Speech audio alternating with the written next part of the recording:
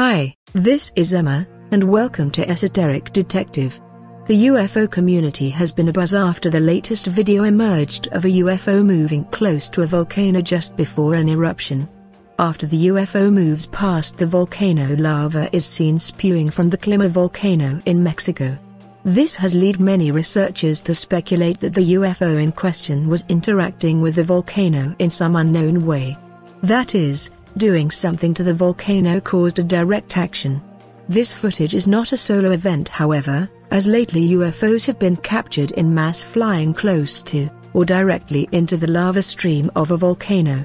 Some researchers state that the UFOs might be causing volcanic eruptions, since after the craft move near the volcanoes there is usually a small eruption.